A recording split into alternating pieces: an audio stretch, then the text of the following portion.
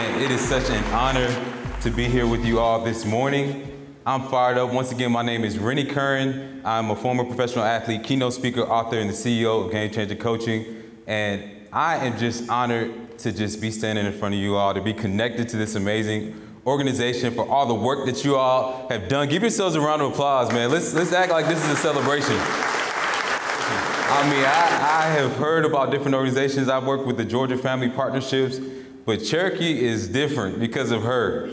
And when she started to explain all the programs and everything and the event and, you know, and I was like, all right, I'm in. Don't say anything else, I'm in, let's go.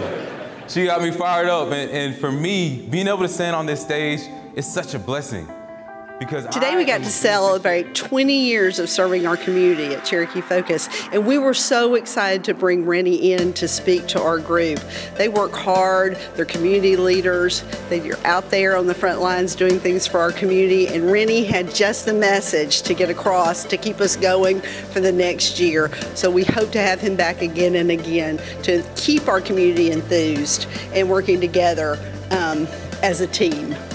And so as I was putting together this program and I was thinking about what to talk about, one thing came to mind was one team, one dream. Everybody say one team, one dream. Yes, as a former athlete, I think about just the concept of a team, a concept of different groups of people coming together from different walks of life, different beliefs, different aspirations, right? All coming together for one goal, one mission, one vision, all believing in the same thing, right? Trying to accomplish a goal together. And then I thought about the tagline that Sonia mentioned of people, partnerships, possibilities. It's amazing when you have a team that comes together, the types of things that happen. When you get the right people in the room, right? When you form the right partnerships and how that creates endless possibilities. And I believe that everybody in this room right now, as I look around, you guys look great, by the way. Everybody is in this room for a reason, right? The Lord put you all here for a reason. And I heard that this place that we're in right now is a church, and I believe we're in sacred ground.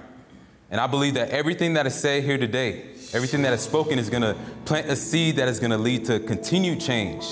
Because you guys are already doing the work. Well, this is the celebration of 20 years of Cherokee Focus for all the good work that Sonia and her group has done throughout the community and connecting community partners to address so many of the issues that are facing our youth and our teens and our school-age kids and the homeless problem that we've got. In terms of how Rennie did, Rennie's amazing. Obviously he's a Georgia Bulldog, I love hearing from him, but the inspiration he gave about how to organize ourselves, how to stay connected, how to look out and find the problems and then look inside to find the solutions in ourselves to make a difference. Absolutely unparalleled, and we're glad to have him. Win the game before the game. Every great team, every great organization, every great leader, every great high performer knows that there's a game, there's the things that everybody sees, there's the things that happen before, you know, during the meetings, during these events, and then there's what happens before. And as an athlete, as a leader, we knew how great our season was gonna be based off our off season, based off our week of practice, based off how we trained, how we built that camaraderie when nobody was there. And so as you approach this organization and continue to do the work, what does winning the game before the game mean? It means establishing a winning routine. So before you get to that meeting, before you have these events, before you get to your job and your workplace, how are you preparing? When you go home, what are the things that you're doing to set yourself apart? Next thing is perfecting your craft. Just thinking about all the different things that go into making you who you are, making your organization tick, taking you to the next level. Are you perfecting your craft and looking for little ways to continue improving day in and day out? Understanding your opponent. Now for me as a linebacker, I studied the quarterback, I studied the running back, I studied their tendencies, I studied their body language to give me that step ahead. Your opponent may be that person you're trying to serve, may be that person you're trying to reach or market to, that person you're trying to sell to. Do you understand their psychology? Do you understand what their goals and aspirations are? So understand your opponent. Last thing is being a student of the game.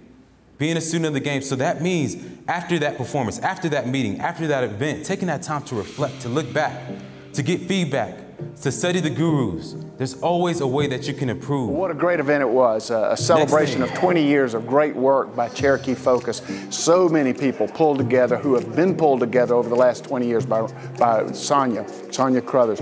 Rennie was fantastic. I'm going to get the book. I'm going to remember those key points. You know, depend on your team.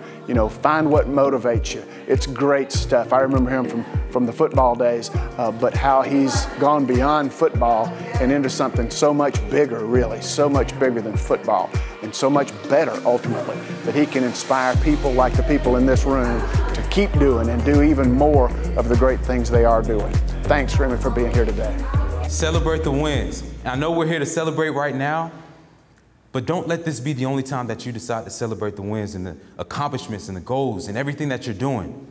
What is celebrating the win does? It builds that confidence and momentum. So as you celebrate people, as you encourage them, as you build them up, it just builds that feeling of positivity. You want to create that culture of positivity where it's normal to celebrate each other. It's normal to recognize each other. Next thing is it helps you avoid that burnout. And we all face that, right? We all face those feelings where, man, I'm putting in this work, I'm putting in this effort, I'm making the calls, I'm doing this, but I just don't feel like it's amounting to anything. But celebrating, when you encourage somebody, when you tell them, man, hey, I see you, I see what you're doing a great job, keep it up, keep fighting. That might be that one word that they need to keep moving forward, right? That might be just that spark of inspiration that they need to make one more call, to do one more meeting, just do one more bit of effort that changes everything. The next thing is it reminds you to focus on the details. It reminds you to focus on the details. So as you recognize that person for those little small things that they do, not waiting to that big accomplishment, but they're gonna focus on those small little details. If you say, great job, man, you're so amazing at sending emails, you're so amazing at making those calls, guess what? That positive accountability is gonna reinforce that positive performance. So it helps you to focus on the details. And last thing, it helps you to focus on the process rather than the outcomes. We all know that we're in an outcome-driven world, that it's all about the numbers, all about the end goal. But the main thing to realize is that the process is just as important, right? The winning comes through those small little details.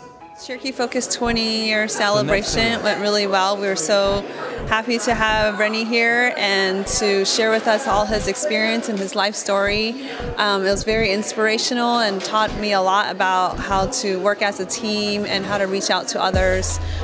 He was very inspirational in his thoughts and the experiences that he has shared with us and the people that has touched his life. And I'm really glad to be a part of this and be able to be here today to hear him talk.